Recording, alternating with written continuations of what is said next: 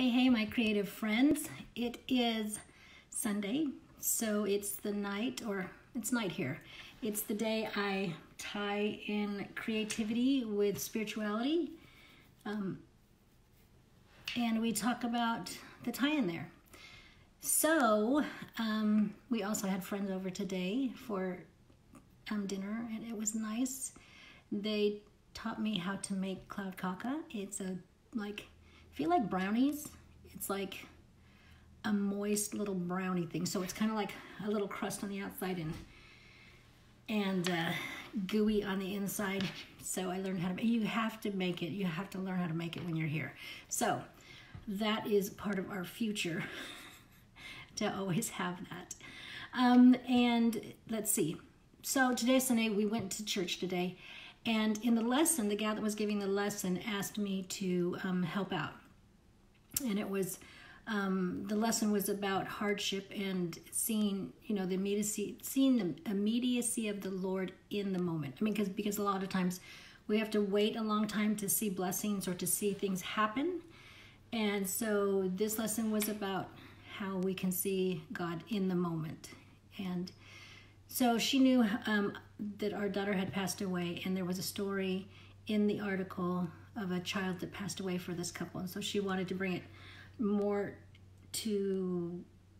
personal to other people and all of us, because when you know somebody who has those kinds of experiences, it just makes it more personal. And so she asked me to share.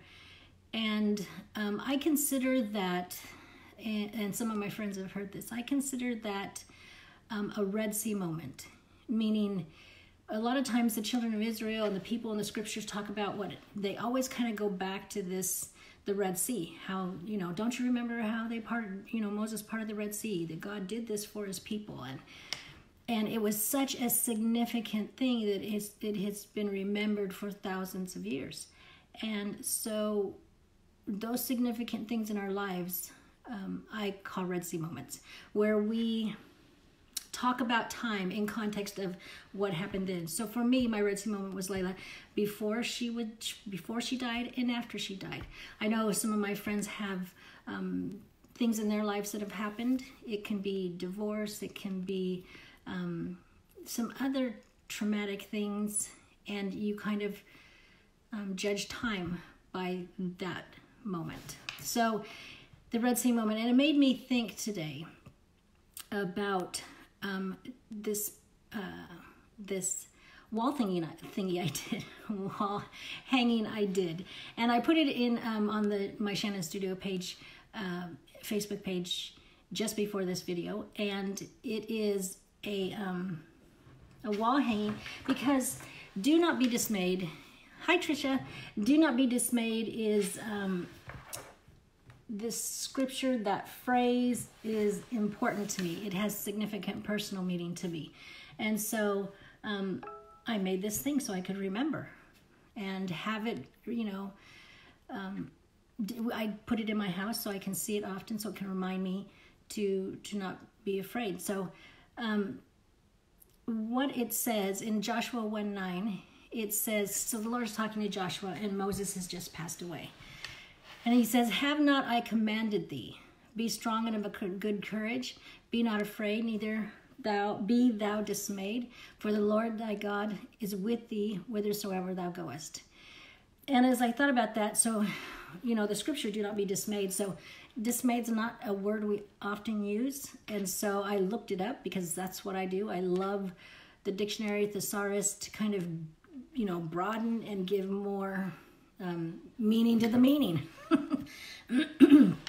So it's so I looked it up, and some of the things that came out that are on that sign, it says, don't be afraid at the sign of trouble or danger. So he's telling Joshua, don't be afraid of at the sign of trouble or danger. Don't be frightened, discouraged, disheartened, depressed, disillusioned, troubled, alarmed, apprehensive. So don't be all those feelings that come up out of a natural consequence of what's happening come up. And you know the feelings that can come up in certain situations. It also means don't lose confidence. Don't lose courage. Don't lose enthusiasm. Because in all of this, he says, in all of this, all these feelings that you are going to feel, he says, I will strengthen you. I will help you and I will uphold you. And reminds Joshua again, be strong, fear not, because I am with you. So Joshua's natural, the Lord's telling them, and he says, have I not commanded thee? Like, haven't I said this before? And it goes through in other parts of Joshua, he tells him again, I have, do not be dismayed. It's like, I have to keep telling you. But then when you look at it from Joshua's perspective, he's, here's Moses, and Moses, the baby in the bulrush Moses, the one who's Pharaoh's daughter's son that takes on that whole lifestyle, and then the burning bush, and the 40 years in the wilderness, the 10 plagues, the parting of the Red Sea Moses, the holding the rod Moses, the water from stone Moses, the quail from the sea Moses, he just rules Israel, builds a tabernacle, reestablishes the Levitical priesthood, the 10 Commandments Moses. So, Joshua is looking at this Moses, and I'm supposed to follow after him. So, the feelings that Joshua has are natural. The feelings that we have after traumatic things, after your Red Sea moment, my Red Sea moment, are real. And the Lord knows that they're real. And he's trying to get us to have enough faith to get past that moment. So the idea of what happens after a Red Sea moment is you're a different person. You're not the same person you were before. You can't be the same person you were before. And if you hold on and rely on things that you know, or revisit things that you know and strengthen those things, you're going to go through life after that in a different way and be a different person. Our Red Sea moment, that week that she was dying, I saw the Lord in so many ways. There were miracles, there was comfort, there was burdens being lifted. It was amazing to me in a moment where it was the worst thing that had happened to us, and to be able to still see God. So when he says, don't be afraid, don't be dismayed, don't lose confidence, don't lose your courage, or don't lose enthusiasm for what you already know about the gospel. It totally makes sense to me. And when you want to relate it to creativity, there's sometimes that we just do not feel like making art, feel like making things, being creative. We just don't.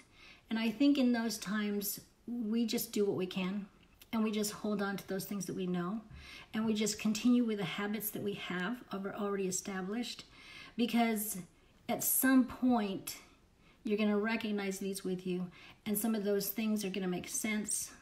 Maybe they don't make sense. Maybe it never makes sense.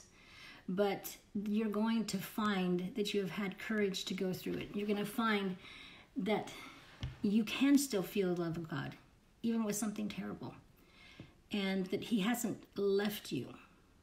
And you've got to find where he is in those moments. And I know that being creative in my life has built resilience. I was going to say resistance. No, it's built resilience. And having faith in God has built resilience in me, so that when that week came, I was able to just hold on tight. And that's all you can do sometimes. And it took a while for me to come out of that to be creative. But the thing that happened was that's one of the tangible things I was able to lean into. That's one of the things that I returned to, was the creativity, and to be able to do things that lifted me, that reminded me that there's still life after your Red Sea moment, or after my Red Sea moment. So that's the tip today, Sunday, is to not be dismayed. Don't be afraid. Don't be frightened or depressed or, I believe that we have to feel our feelings. And so I think when he's saying, don't be depressed, don't be discouraged, don't be frightened, I think he's meaning don't stay there. Because obviously he knows we're going to feel dismay. He knows we're going to feel this, but he's saying, remember everything else that you know. Don't stay there. Don't let that become your new norm. And it takes work. It takes a lot of work to not stay in that place. And I don't point fingers at anybody who has difficulty coming out of that place. That's your journey. Tricia says, I like the term Red Sea moment. It takes a long time to walk through, to cross, and we have help. True. We do. We have lots of help, but sometimes in those moments we don't see that. And so I think that's what he's trying to remind Joshua, is that, Joshua, you've been with Moses this whole time. You've seen all these things. You know what I can do. And if I say you're the next leader, you can be the next leader. So I think the Lord tells us, that message of you can do this. It's going to be hard. It's going to be difficult. You're going to fail. You're going to fall. You're going to feel these things, but don't stay there. You can rise up out of that, walk through it, and be okay. And be okay. So that is my tip for today. I have, and I like sharing these on Sunday because this is who I am. I believe in God and what he has done for us and what his son has done for us. And so I like these little moments to be able to share that, and because it's such a part of my life.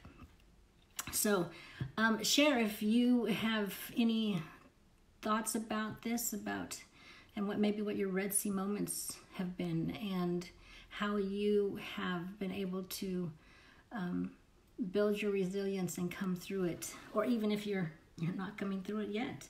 It takes a while, like Tricia was saying too, and like I believe it takes a while to go through the process.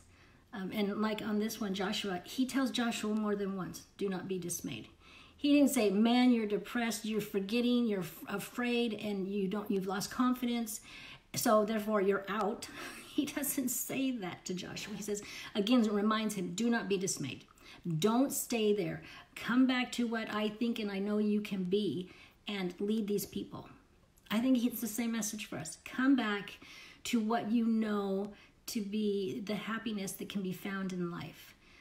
So that is my tip in sharing today. And I know that you have a creative heartbeat. So listen for it and let it work in you. And I will see you tomorrow.